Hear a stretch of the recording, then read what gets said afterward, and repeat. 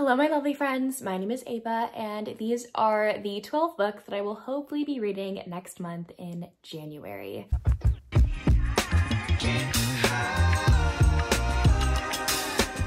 This is my January TBR for 2024, and I have some plans. We'll see if they stick, because I always have these grand plans of what I want my content or my reading to look like in the new year. Sometimes they stick and sometimes they don't. So we'll see if this one sticks. I'm hoping that it does, because I think it's a pretty good idea. I'm a big mood reader, okay? But sometimes I need a guideline or a list, or I won't pick up anything because I'm like, I don't know what I'm in the mood in. So I won't pick up anything. But I need to pick up something, or like I'll get slumpy. You know what I mean? So I've made kind of like a guideline for me to follow every month when it comes to my TBR. I have 11 prompts here, but I'm going to talk about 12 books because one prompt has 2 books in it that I'm going to try and follow in every single TBR video, and hopefully we'll actually read these books every month. I read way more than 12 books in a month, so I'm going to be reading more than these 12 books. But I wanted to pick up books that I've been wanting to read for a while that I sometimes forget about or sometimes get pushed to the wayside when I don't want that to happen anymore. Let's get into these 12 books. The first prompt, I call them prompts, I don't know, a challenge, I don't really know. But every month I want to read a book that has disability representation, at least one book that has disability rep. So the one that I picked for January is Razor's Edge by Mila Crawford. All I know is that this one has epilepsy representation. Our hero and heroine are from rivaling families as well, and the hero's dad is the leader of a motorcycle club or something. So there might be like motorcycle stuff in this one, which would be interesting.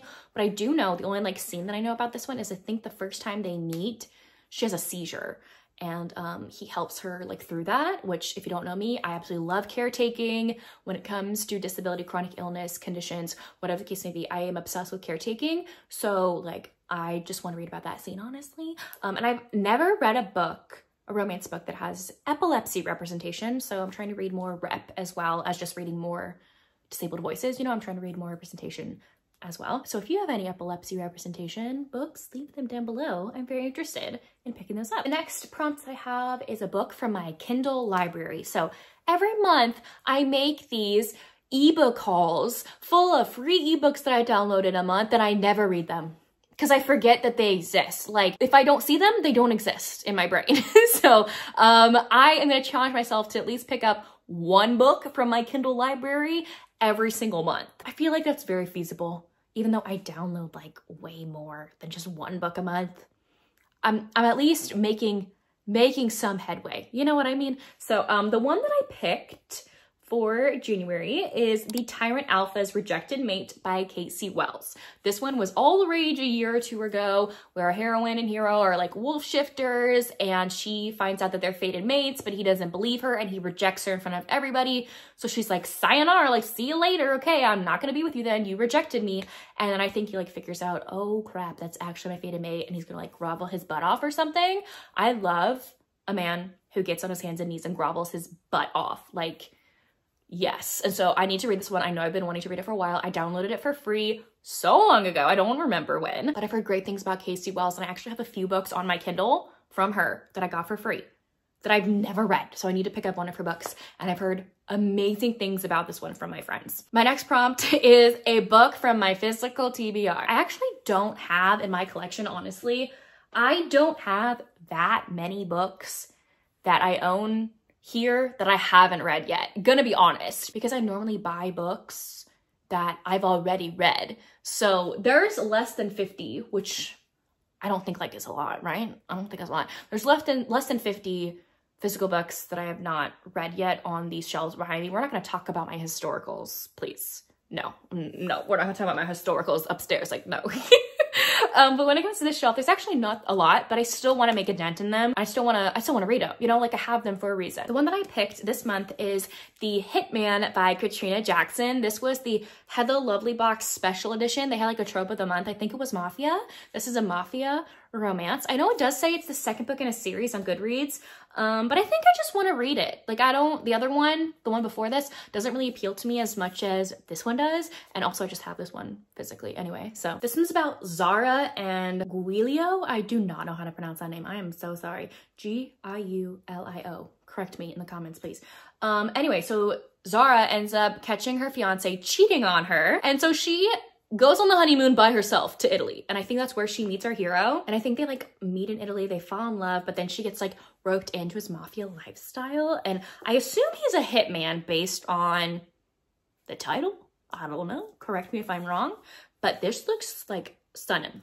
And I need to read more Katrina Jackson books. I think I've read like 1 or 2, and they're always so hot and fun. My next challenge every month is to read a historical romance book. And I'm specifically picking up ones that do not have audiobooks available to me, because then I'll have to like physically read them, which is what I want. I want to physically sit down and read a historical romance book because they're so much fun to me. And on top of that, I want to read one of those books every single month. And I'm going to be vlogging, doing a reading vlog, a dedicated reading vlog for the historical romance that I pick up. And it'll be a dedicated vlog for my channel members. So every month, my channel members are going to be getting a dedicated vlog of me reading one of these books. I post a video every single week for my channel members. That's what's going to happen in 2024. They get a dedicated video. So one of the weeks every single month is going to be me reading a dedicated historical romance book. Just talking about that historical romance book. Right now, I'm reading a Johanna Lindsey, my first Johanna Lindsey. That's what's going to be the first one, the first historical dedicated vlog for 2024. And I'm absolutely obsessed with it. And I can't wait to read more of it. And I'm so excited I came up with this idea, because I just get to gush about historicals that I'm obsessed with in a vlog. Like, I love that. And it's gonna be only for my channel members, because I know that not everyone loves content like that, but I love making content like that. So why not just make that a member video? So if you're interested, you can join my channel memberships down below. But anyway, my pick for January that I'm gonna be reading in January, and then the vlog will be posted in February, is going to be Yours Until Dawn by Teresa Medeiros. I think it's Medeiros. I'm so sorry, I'm like horrible at pronunciations, but look at this stunning step back, y'all.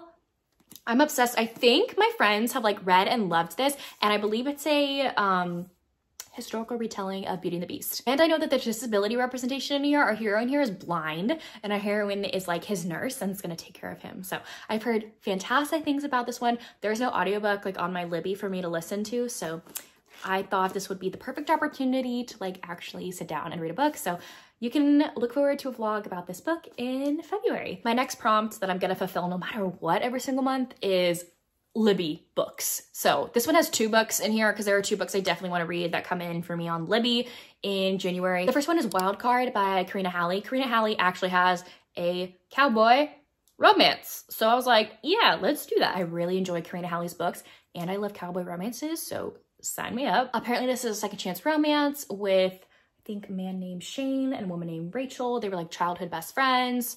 And maybe there was something as teenagers, and then something happened and they're not together anymore, but he's always pined after her. And it takes place on a ranch. Sounds super fun. I haven't heard anybody talk about this Karina Halley book, so let me know if you've read it and you love it. And the other one that I have on Libby that's coming in is Mafia Mistress by Mila Fanelli. I've heard nothing but amazing things about this book from my friends. We were talking during the novella-thon about how I'm gonna read this book pretty soon, and they were all so excited for me to read it, and I'm even more excited that they're excited for me to read it.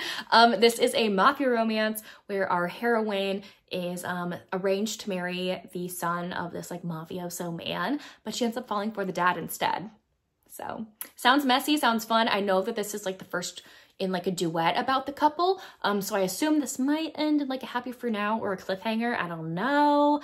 Do not tell me. Don't tell me. I want to know. I don't want to know. I don't want to know. I want to go into it blind. But I'm in the mafia romance mood. So I think that's why I have a few on this list.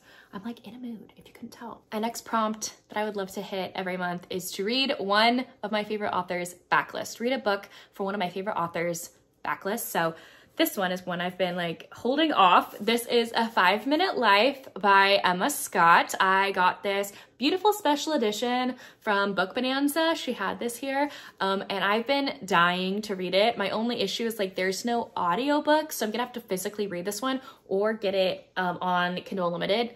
I don't really know which one I'm gonna do yet. Our heroine is an artist in here, and I think our hero works at the sanitarium she's at. I don't really know what's gonna happen, but I need to read more Emma Scott, and this book is absolutely gorgeous. One prompt that I would love to hit a month is to read one book from a series I love to continue reading in, because there are series I need to I need to finish, I need to continue on. So in December, I think I ended up reading Heat Haven. I can't remember if it was December or November, but I think it was December. Anyway, I read Heat Haven by Sarah Blue, and I do want to continue on with the series. I want to read more Omegaverse books in 2024. And so the next book in the Heat Haven Omegaverse series is Omega's Obsession.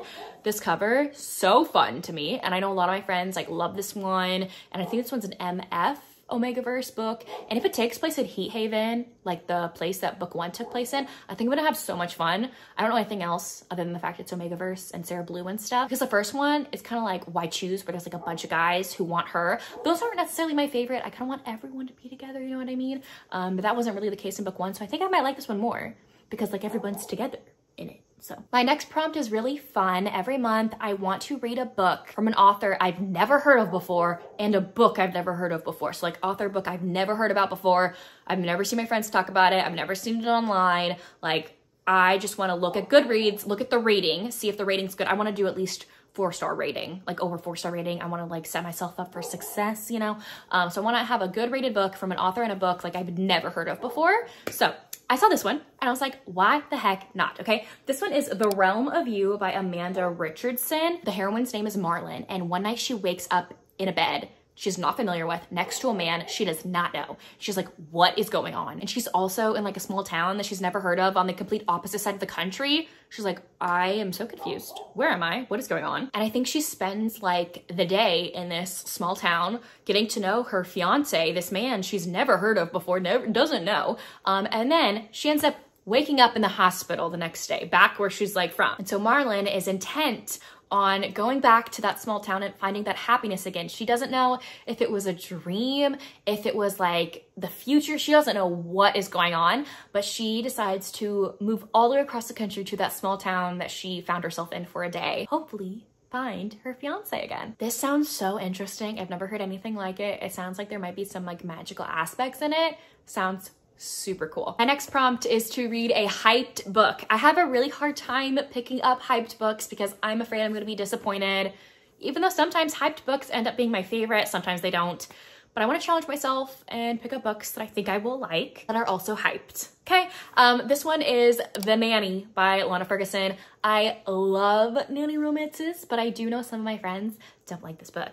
But some of my friends do. It's like one of those polarizing books to some people. All I know is that this is a nanny romance and that's it. And I do want to read Lana Ferguson's books. I know she came out with, I think like a werewolf one.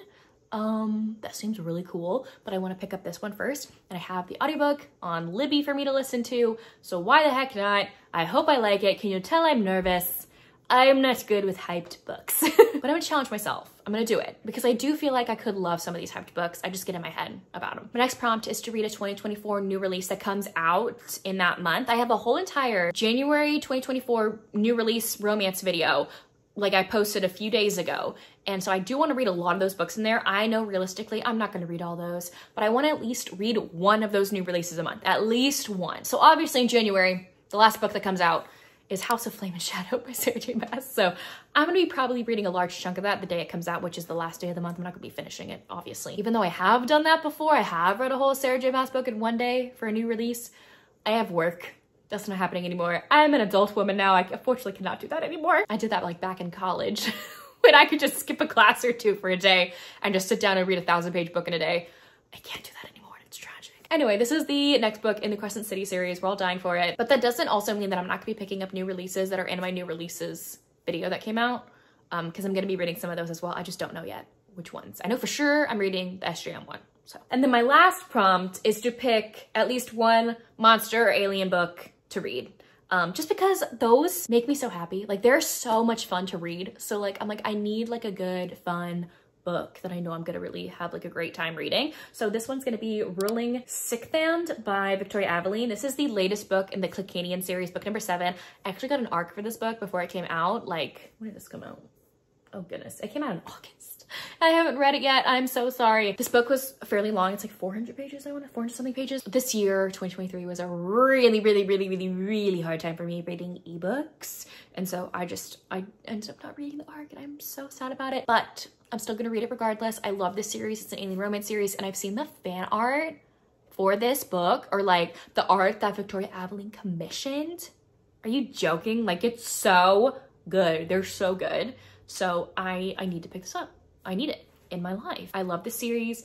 And if you want to read good alien romance books, pick up this series by Victoria Aveline. I don't know what it's about. All I know is like what the hero looks like. He has like these black long tattoos on him or something. And it's like a king maybe. There's like one like picture that I saw on her Instagram where she's like sitting in his lap and he's on a throne. If you're gonna make me or like entice me to read your book, all you need is a picture or a drawing or tell me there's a scene of the heroine sitting on a guy's lap on a throne. I'll pick that bitch up like so fast. Okay, anyways, so those are the 12 books that I will hopefully be reading in January, and I hope you like this style that I'm now going to be implementing into my TBR videos. I kind of want to make it to where I can like have variety in what I read, but also read books that I think I'll really enjoy. Let me know down below if you've read any of these books or if you plan to, and what book you're really excited to read in January. I would love to know, but if you don't feel like commenting any of those things, you can leave me. What emoji are we gonna do? We're gonna do like any painting related emoji in the comment section down below. But anyways, thank y'all so much for watching. I will see y'all soon in my next one. Bye y'all.